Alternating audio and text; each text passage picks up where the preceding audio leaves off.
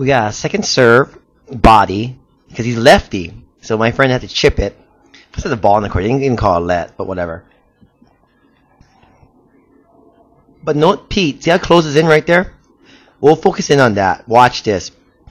His serve, right? The ball bounces and Pete's closing in because it's kind of a slow serve. So I think he thought Nui was gonna crush it, but he hits kind of a float. This is a very aggressive close-in. You should do this if your partner has a big return, but this was not a big return. So that ball kind of sat up right there.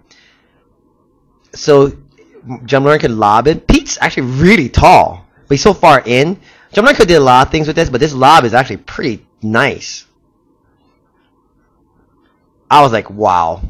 And the key was that Pete closed in so much and that ball sat up.